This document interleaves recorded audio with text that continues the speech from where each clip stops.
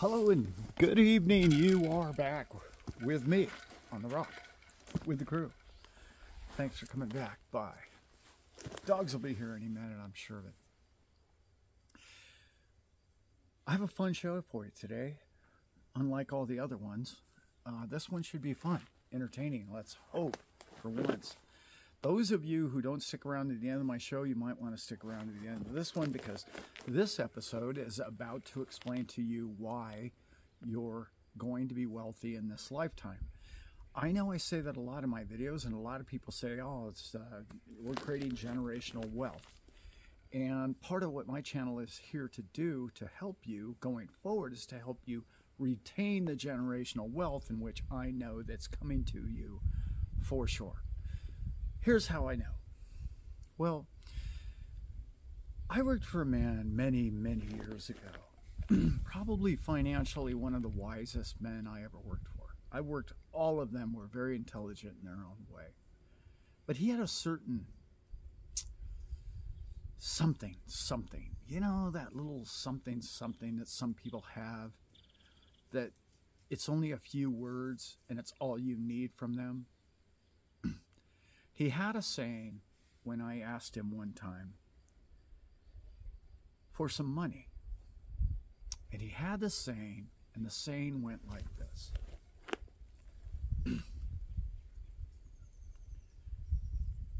If you want good advice, ask a man for his money. Yeah. Walk up to a man and ask him for his money. See, he'll cherish the money to the point where he won't give you the money. He'll give you sound advice. That's what he'll give you. When I first started getting into crypto, by the way, that man was a multi-billionaire. And his kids never cared for him. His kids liked spending his money. His kids never really thought too much of him. Sad that, really, but I don't know why, but I used to worship the ground the man walked on. I was a much younger man back then. But there was something about him. There's something about that type of logic. That old logic is not just a saying. It's so resounding in your bones and the way you feel it. When it's said to you, you just know it's true. Just know it's true. See, there's something going on right now in the world, in the country, and a lot of people haven't put two and two together. And it doesn't matter to me what you think of the man. There's a man, orange hair, running for president, as many of us know. That man, I don't care what your personal beliefs are of the man. If you would like to be wealthy, and if you own crypto, you may want to listen to the next few moments. In particular, in a unique way, if you own XRP. I'm going to tie it all together, and I know that sounds crazy, but I am. See, it's not about that man. It's about what he knows about generating wealth. If you look back, I had this explained to me by a banker not long ago, right after the Nashville event. He explained this to me because he actually knew a couple of the people that actually orange pilled, not just Bitcoin, but he cryptoed the wannabe president. He said, Allan, you're missing the point. And I said, okay, well, tell me then what the point is. He said, the point is Trump creates millions of dollars. His businesses are successful. He's a successful man. He helps others succeed in avenues of real estate or in promoting themselves. But typically he takes a little skinny from it and he makes more and his empire gets larger. He doesn't need a larger empire. He understands that. He's reaching the age where he, like the wise man that I started the show with, understands it's time to create the wealth around you. So he looks around and he thinks to himself, how am I going to set myself above all the other candidates? Well, it doesn't make sense to anybody who understands fundamentals of money and the monetary system to do it the way the other party is doing it, like them or not, like them or love them. You don't hand money to the poor to create generational wealth. That's not how you do it. That's not how wealth is generated, right? So he's thinking to himself, how do I separate myself from just handing money to people and then buying goods and then them being broke again? See where we're going. If you think about this in a bigger sense, and this one goes like this. Well, he can't get everybody to drill an oil well. That's out. He can't get everybody to invent the internet. No, that's pretty much out. He can't get everybody to buy real estate. Well, that's not a bad angle because he's in real estate. He understands real estate quite well. But that's played out. Doubling your money in real estate right now is very complicated. Very sophisticated traders can do that. And that even takes years, decades even. So where does he see the next boom, the next economic boom for the little man? Somebody's got only $1,000 to invest, maybe $10,000 to invest. So he starts dabbling in crypto. And then he essentially gets orange pilled. Well, let's look back and think to ourselves, what is that going to do for him? Well, he's going to be able to print a ton of money. We already know that. He's going to lower interest rates, print a ton of money. Where does that money going to go? Well, is he going to bail the bankers out? Probably going to have to do something along those lines as well. But if you look back, what we learned back in 2020 was all those people that used those stimmy checks to buy crypto quadrupled, 10x their money, 15x their money. Well, which coin didn't get those 10 and 15x's? Oh yeah, it starts with an X. They didn't. They were suppressed. They need help. They need help from, I don't know, maybe somebody who has some pull at the top. And they could use some maybe white hat help. I don't know. I'm not saying he's white hat or yellow hat. I don't really know for sure. I'd like to believe. You get where I'm going.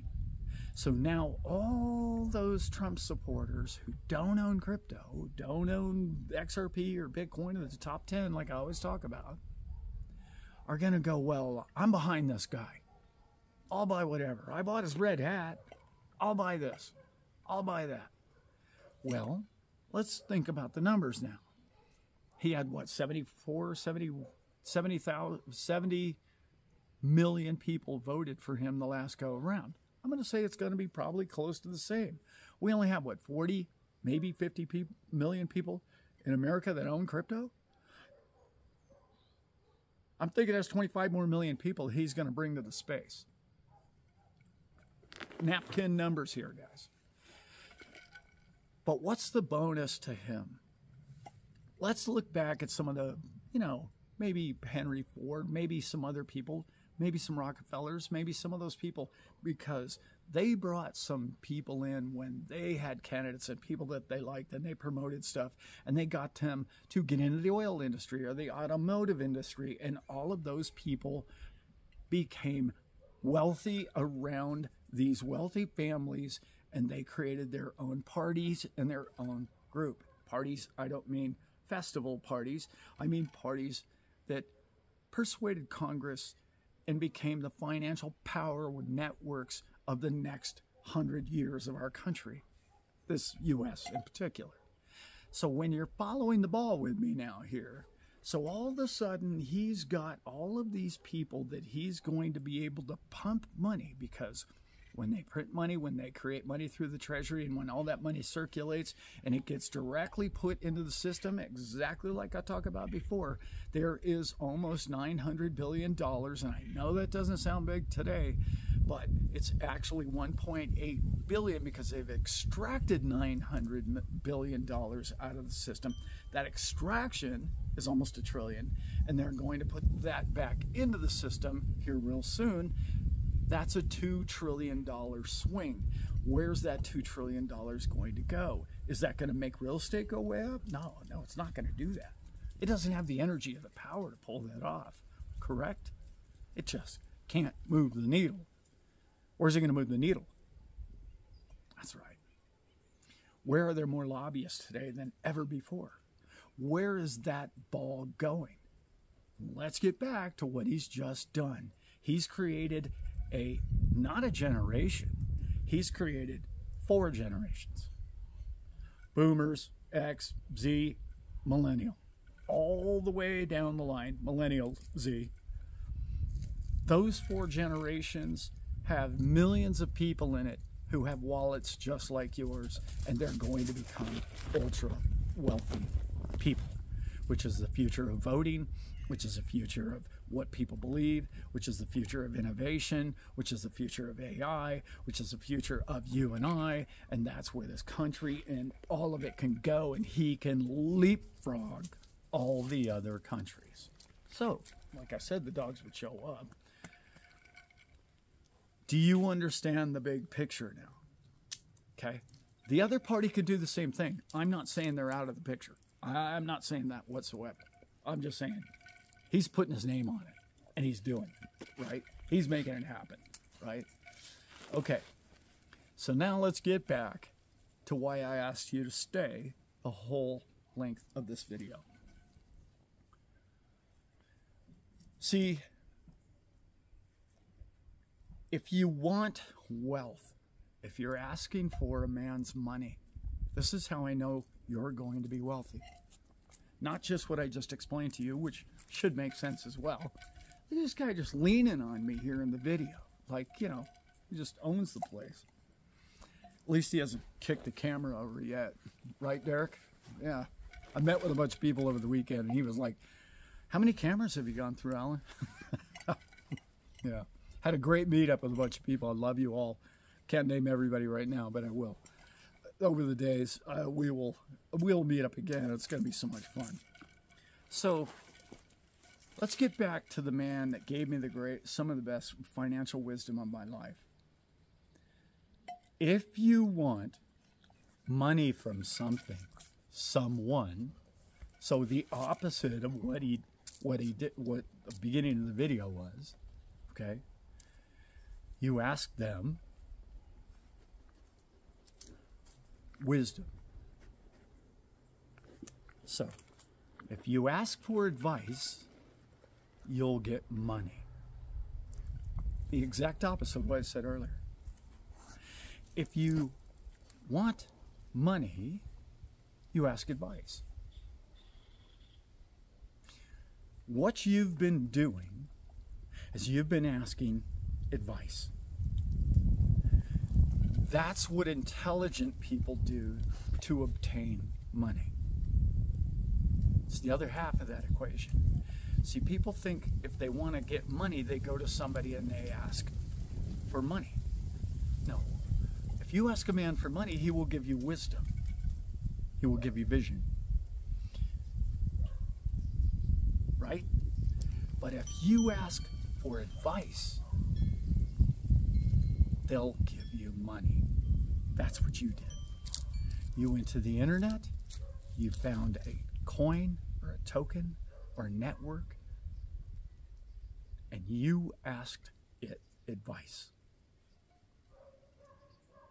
Therefore, if you look at the law of financial spirit, energy, knowledge of the wisdom of the ages, you asked the internet and all of your research and watching everybody's show with all the news channels and all the rest of it, and all of those things are telling you you're asking advice and you're receiving it in the ultimate form of money. That's how I know you're going to be wealthy. Those are 3 reasons I just did in the last 15 minutes of how, when people ask me, Allan, how is it you're so sure that we're all going to create generational wealth? Of those 3 things that I just painted to you, you've done the most important. Centuries old wisdom of you went to the internet and asked advice. You went to YouTube channels and asked advice. You went to anybody who was smart and who knew anybody. David Schwartz, all of these people, you've been asking them online through your presence for their advice. And the universal language of asking for great advice is the payoff of money. That's how I know. So now you know why I'm so sure that you and I are in the right place. We've done the right thing.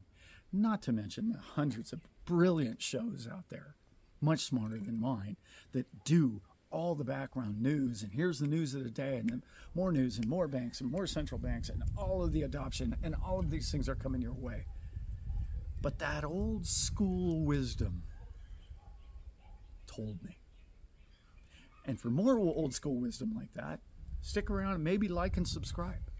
Subscribe maybe. Hang out. I'd still like to break 20,000 one day. That'd be a lot of fun. So I know you're going to do well. We're all going to be well.